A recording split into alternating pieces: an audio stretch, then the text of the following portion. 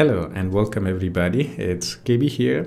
So today I want to talk about some Windows 11 24H2 stuff because there are many things happening in version 24H2 and I was actually disconnected from the internet for almost a week. Some of you guys may know about the medical condition of my wife, so we had to travel really far away from our hometown to see the doctor. I was actually planning to make a video addressing the situation, but my inner self was like, no, you're not allowed to complain or express yourself. My inner self was saying, be a man. So I was like, okay, whatever.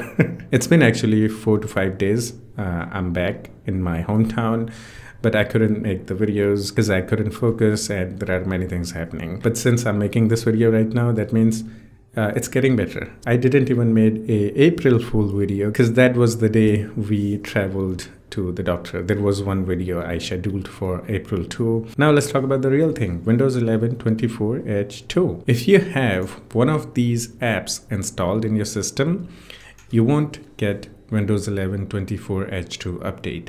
These includes some really popular softwares and drivers, like for example, this Intel audio driver and iCloud and Radeon software for AMD CPUs to do settings and all that. That's one thing. Another thing, you won't be able to customize Windows 11 anymore. Like for example, you won't be able to use customization apps. Like for example, this Start All Back software, really popular software to replace the Windows Start menu. So there is this tweet from the Enderman. He tried upgrading to Windows 11 24H2 and got this error saying this app can't run because it causes security and performance issues. So this isn't the full list of like apps that will cause the Windows 11 24H2 upgrade prevention. And here is another Windows customizer called SecureX Theme Patcher.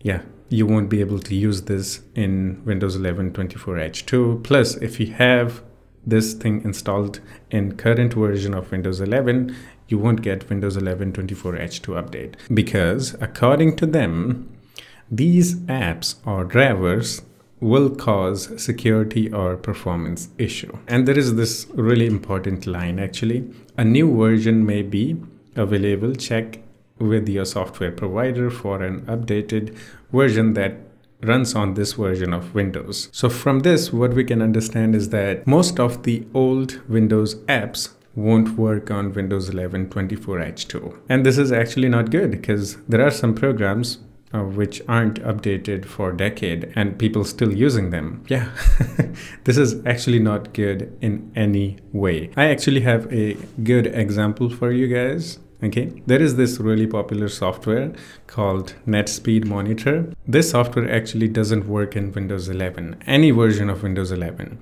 but it works on Windows 10. Yeah, perfectly. Even if you try to run this with compatibility settings, like change the compatibility setting to Windows 10, 8, 7, it won't run, it won't work. But it can actually work if the software developer updates the software to make it compatible with Windows 11. So this is what's going to happen with the most of the old Windows programs. Yeah, they simply won't work in Windows 11 24H2. Plus, some of these programs will prevent you to upgrade to Windows 11 24H2.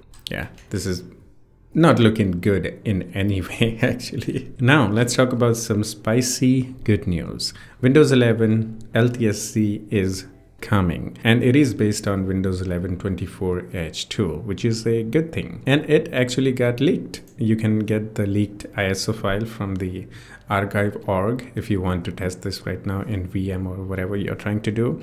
And yes, again, this is based on Windows 11 24H2. This is the build 26100 and this is the first LTSC version of Windows 11, and Windows 11 24H2 RTM builds are also going to release really soon.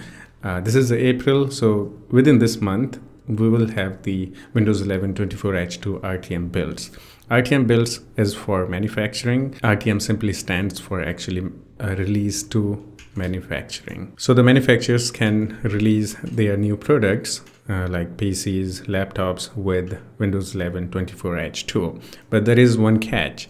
It won't have all the Windows 11 24H2 features, like all the AI features and everything. Those features will be available in late 2024, like in September or October, or even in November. So I am actually thinking about upgrading to Windows 11 24H2 as soon as the RTM builds comes out. Yeah, I'm gonna do it. And that's it for this one. Hope you enjoyed it. If you still have any questions or have any suggestions for me, you can always do the comment and we can have some chit chat in the comment section too. Yeah, that's it. I'll see you in the next one. Take care of yourself and have fun. Bye bye.